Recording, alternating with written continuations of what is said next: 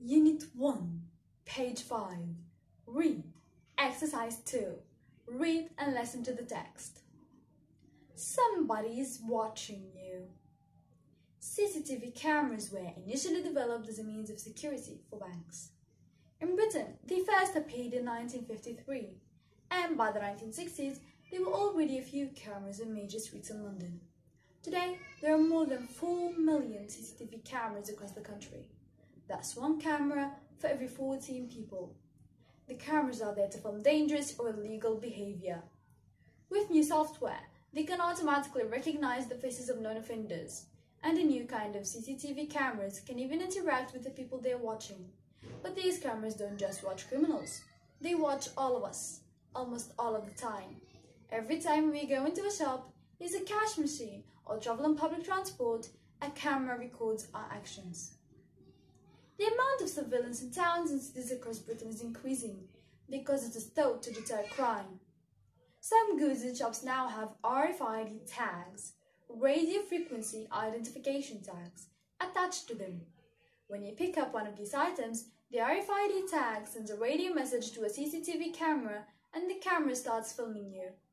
Shops say this technology helps to catch shoplifters, but only by treating everybody as a potential criminal. Cameras and tags are not the only ways of monitoring our actions.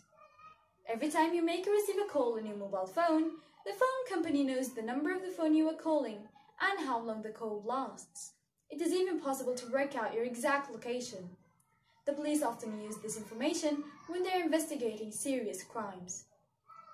And what about satellites? Are they watching us from space? How much can they see?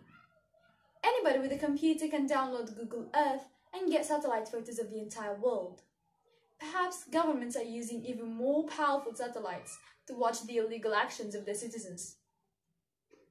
Even when you're at home, you're not necessarily safe from surveillance. High-speed internet connections have made computers more vulnerable than ever before.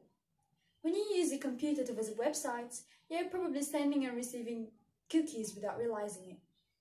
Cookies transfer information from your computer to the website and in theory could record which websites you visit.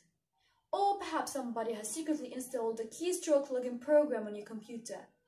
These record every letter that you type on the keyboard, your passwords, your emails, and your bank account numbers, for example. Modern technology is making it easier and easier to stay in contact, but it is also making it nearly impossible for us to hide.